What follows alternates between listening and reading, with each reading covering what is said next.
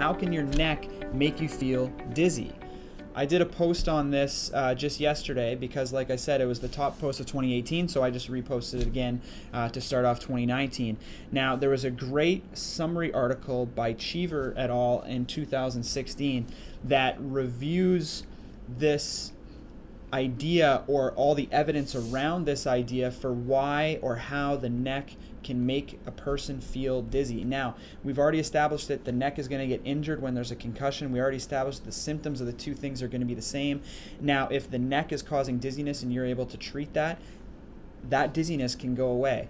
And we've done this extensively in my clinic, and it's profound because you can get dizziness relief within 5 minutes of treatment, and the person is just completely switched from being dizzy to not being dizzy. Now, the effects don't stay forever. You have to treat this a couple times, but it's quite effective. Now, I'm just going to read the mechanism here, just kind of a summary that I made from Cheever's article for you guys. So, cervical somatosensory information is integrated with visual and vestibular information in the cerebellum. And now this affects postural and ocular motor regulation as well as gaze stabilization.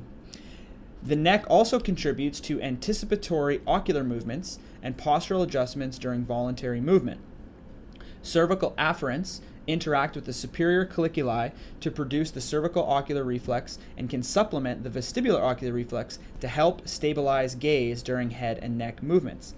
If this function is lost or impaired, the patient will feel dizzy. So this is the sensors in your neck, in the muscles and joints. They have Golgi tendon organs, they have muscle spindles that can tell you where you are in space, and if those are off because there's certain tightness in certain areas, or there's damage, or there's tearing, or whatever, you can feel dizziness because of the sensory information that's coming to your cerebellum.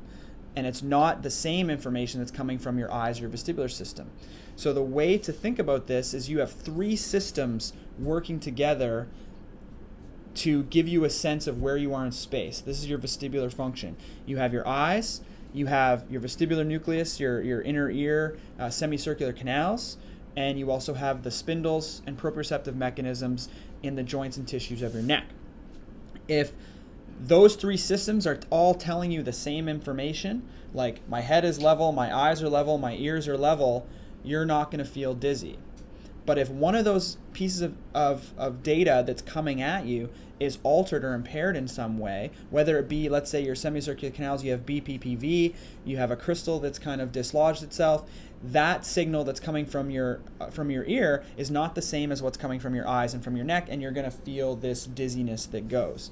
Now, if it's your neck that's off, the patients with cervicogenic dizziness, and this is a lot of concussion patients, what you'll hear them say is, I don't necessarily feel dizzy, I just feel off. Like they can't describe it, right? The room doesn't spin around them.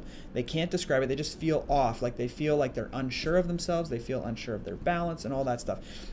This to me signals more of a cervicogenic component where your eyes are saying everything's level, your ears are saying everything's level, but your neck is telling you that your head is like this. Well, and for those that are just listening, I did a large rotation and lateral flexion to the left side. So if that's the signal that's coming in through your cerebellum, your brain is just going to go, hold on a second. Who do I believe here? Do I believe the eyes? Do I believe the inner ears? Do I believe the joint receptors? And that split second of misinformation where there's an alteration, this mismatch, that's when you go, whoa, hold on, and you grab onto something around you because you feel dizzy. This is the person that's driving and they feel fine, but then they shoulder check and they come back and they have this really quick wave of dizziness, right? This is, they rotated their neck. Now, is this a visual problem? Is this a neck problem? Is this a vestibular problem? That's what you have to figure out as a therapist, but the neck is involved in those two components.